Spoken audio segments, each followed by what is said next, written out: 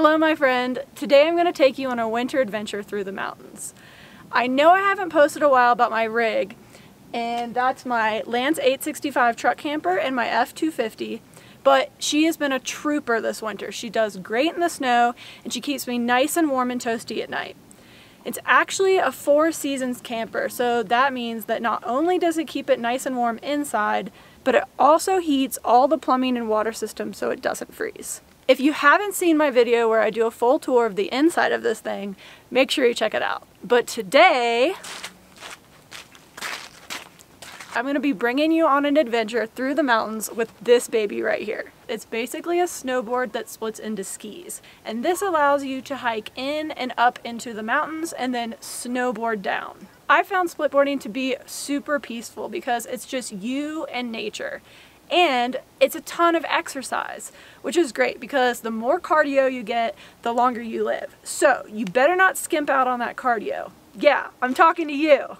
And while splitboarding can be super peaceful, there is one major thing you have to be concerned about, and that's avalanches. And that's why I have an avalanche backpack. So we're gonna check and make sure it still works, okay? So on 3, 2, 1, we're gonna blast off. Are you ready? I hope it still works. Okay, 3, 2, 1.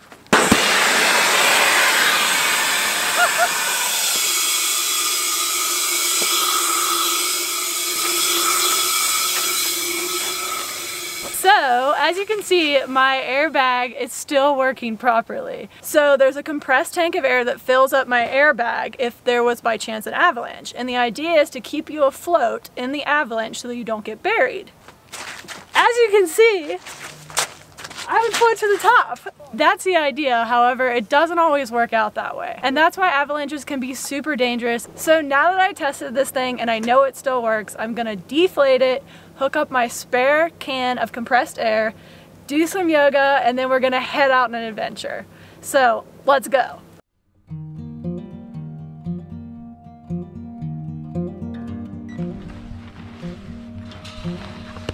Oh no!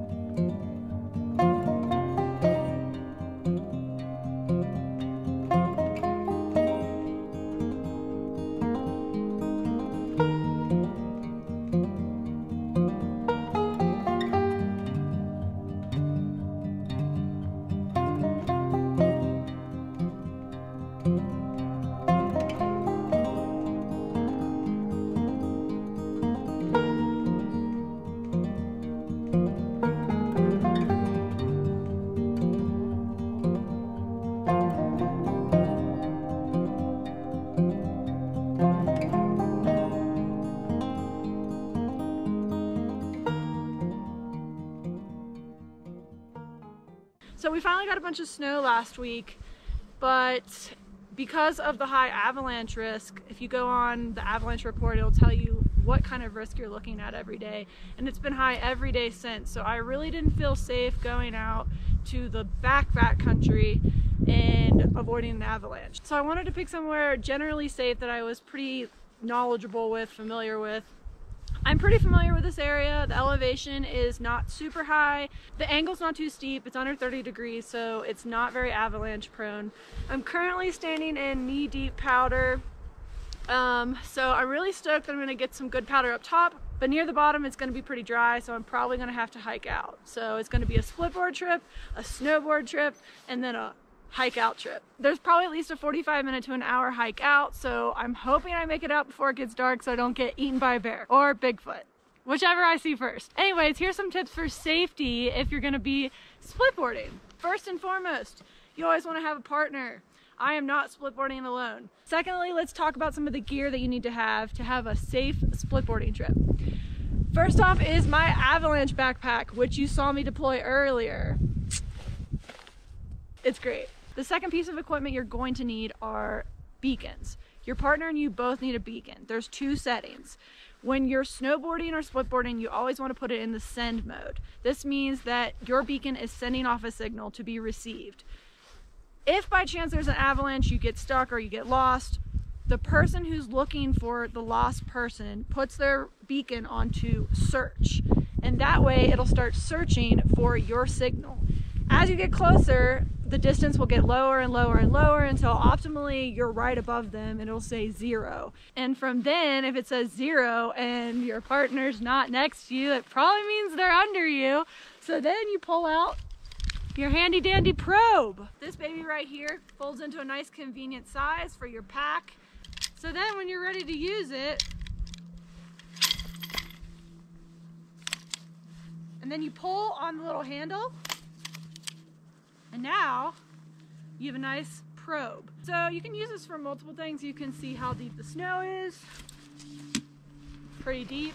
Or once you've gotten to where your partner might be with your beacon, you use this to kind of push down into the snow and locate where they are. Hopefully you don't poke their eye out. If you hear a big, ow, you found it first. Anyways, basically you use it to locate and see how deep the snow is. Next is my shovel. So I've already put this together, but this is great because it comes apart in 3 pieces. Just like that. Then you can put it into your backpack really compactly. With the shovel, you basically just use it to dig people out, or if you want to dig a pit and test the snow stability. But it's great because it's got little notches. Shovel! Okay, so now I need to turn my skis back into a snowboard. And the way you're able to use it to splitboard is these skins right here. So these skins have a crazy type of glue on them, and you slide them onto each side of the ski and attach on either end, and it basically just gives you grip so that if you want to go uphill, if you ever tried to ski uphill, it doesn't work very well. You just fall backwards and, well, jack yourself up. I only know because I probably tried. Anyway, so you need these. These give you a great traction, so you can go uphill in snow and powder. And then when you get to the top and you want to snowboard down, you dismember your skis. First you flip this, and then you don't want to get the skin dirty, so you try to pull this off as gently as possible. It's this crazy reusable glue. Ta-da! So initially these were the skis. You want the straight edge out. So then your skins are off. Now you want to turn it back into a snowboard. Now you can't snowboard like this, right? My feet aren't in the right direction. So you take these awesome split board bindings, you flip up the toe, and they come right out. There's a little hinge. You do it to both, toe up. Now I have my bindings detached, and I re-clip the board together. Clip, clip, there, wait, clip, clip, clip. Okay, it clips together. Then you flip these tabs on each end, just like that. There's a little tab, slides. Then you do the top.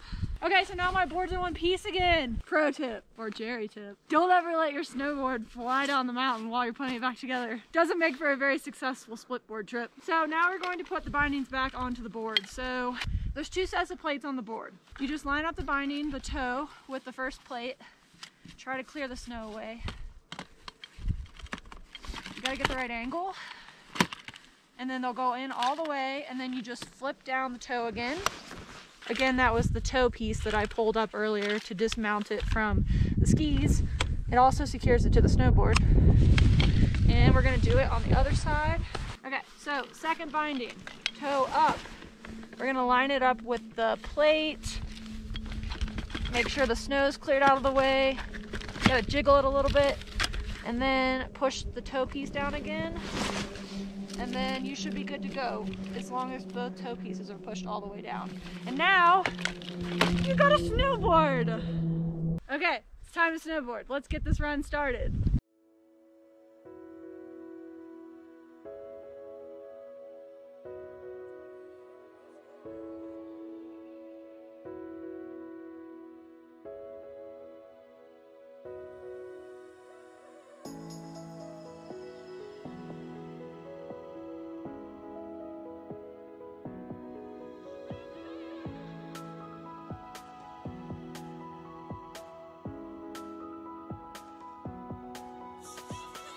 So far, so good. Lots of fresh powder. Woo!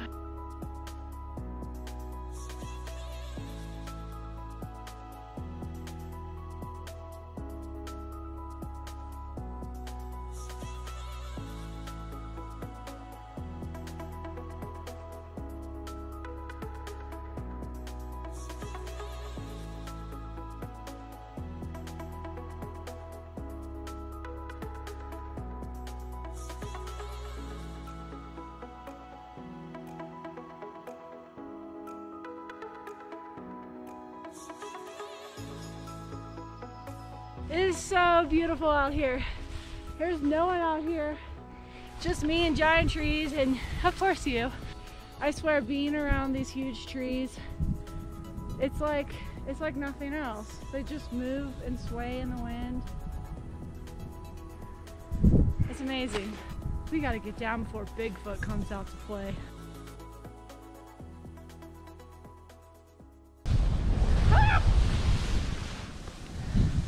Whoopsies. This is kind of like a recliner. I think I'll just stay here for a little while.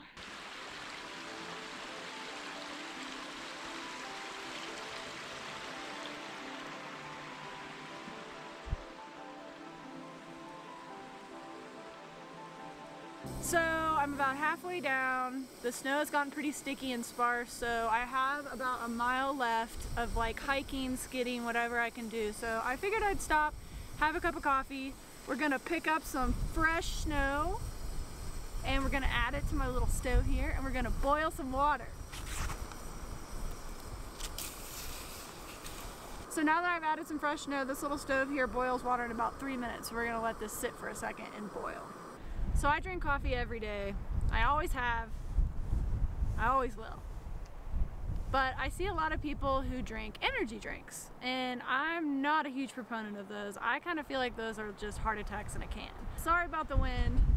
There's a storm coming in, and we're about 7,000 feet up, and there's like 50-mile-per-hour winds coming in tonight, so you're gonna have to bear with me on the sound. But I'm a huge proponent of coffee, especially because it's a natural source of caffeine. There's a ton of research out there that says coffee is really good for you, even when you drink 3 to 4 cups a day, as long as we're not talking about like a triple mocha frappuccino with extra whip. Also, in the last couple of years, there has been a huge push and increase in interest in mushrooms and how much beneficial and medicinal usage they have.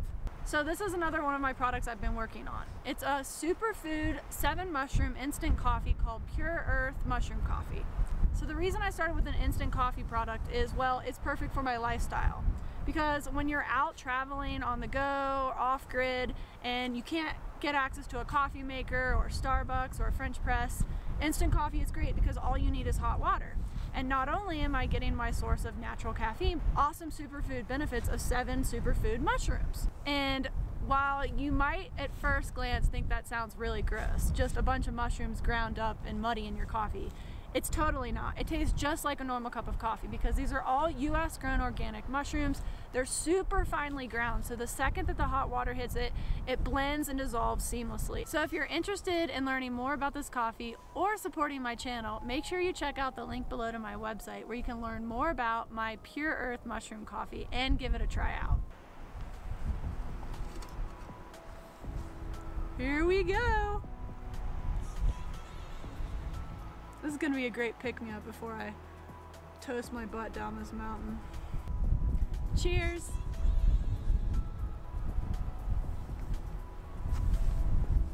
I'm telling you, if you like coffee, you should definitely try out this product. It's gonna give me all the energy that I need to get down this mountain and run from the bear that comes after me. When I first started looking into instant coffee, I immediately shrugged it off. But then I put my scientist hat on and I realized you could take good quality coffee beans, roast, grind, and brew them and get great coffee and then freeze dry it and then have the same flavor and aroma as normal coffee. And then I don't have to do anything difficult to drink it when I need it for a huge hike down the mountain before a storm comes in and I don't fall into a ditch and die. Let's check out this run that I have to get down. Gonna be pretty interesting. Well, we've reached the end of the road. I just had to maneuver down that And now we get to hike all the way over to that town over there. So, here we go. This should be fun.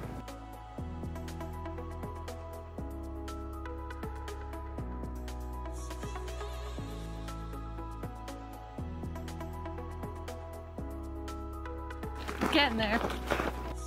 Look! Signs of civilization! I'm tempted to eat his carrot nose or move into the igloo down there, but I'm gonna keep trucking. Hi, Mr. Snowman. You're quite an attractive young man. Just kidding.